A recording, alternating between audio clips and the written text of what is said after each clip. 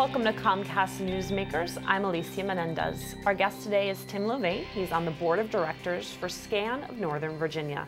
Thanks so much for joining us. Well, glad to be here. So tell me a little bit about what SCAN stands for and what it is. Well, the name stands for Stop Child Abuse Now, SCAN of Northern Virginia. And our goal is to protect the well-being of children, prevent child abuse and neglect, and help train parents in parenting skills so that we can reduce child abuse and neglect in the region. That's fantastic. And now, how did you become involved with SCAN? Well, I've just admired the organization for many years. I've known of them for over 20 years through their work, and I was just very pleased when they asked me to join the board this year. And you used to serve on the Alexandria City Council. Yes, I did. And so what role does SCAN play with the local government to do the work that they do? Well, a lot of their work is as a nonprofit in public education and the parenting skills. But one program they have that does involve the local government is their court-appointed special advocate program in Alexandria and Arlington, where we train volunteers who then serve as advocates for children who have been victims of child abuse and neglect in the juvenile court system.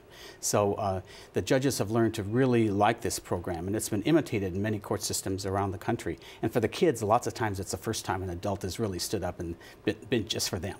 You know you are succeeding when other places are using what you use as a model. Now, you have a big event coming up. Yes, we do. It's our biggest annual fundraiser, the Toast to Hope. And this year it's going to be on Saturday, November 12th at the historic terminal at Reagan National Airport. So it's a beautiful location.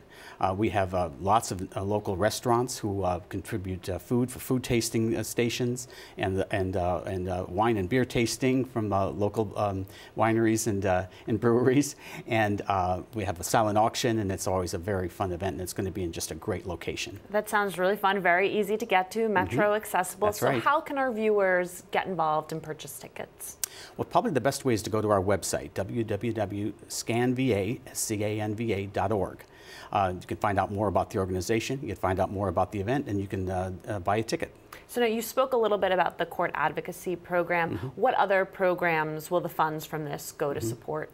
We also have teach the parenting skills to a lot of parents. You know, we think every parent really wants to be a good and nurturing parent, but sometimes they just don't have the information and the skills to do a good job. And so we have classes that help parents with their skills. We also do a public education program to help the public at large understand the issue of child abuse and neglect and how we can help prevent it. So tell me what those parenting classes look like. Are they ways to calm yourself when your child is on your last nerve? I mean, what are the skills that you learn? It's quite a range of skills that can be learned, and it's also support groups so that the parents, once they've maybe learned the skills, that they can turn to each other for help and sharing their common experiences, and also just resources, other resources they can go to as they need that kind of help. And give us a sense of the scope of the program. And how many people do you think you're touching on an annual basis? Well, with the public education program, it's so hard to say, but you know, it's just we have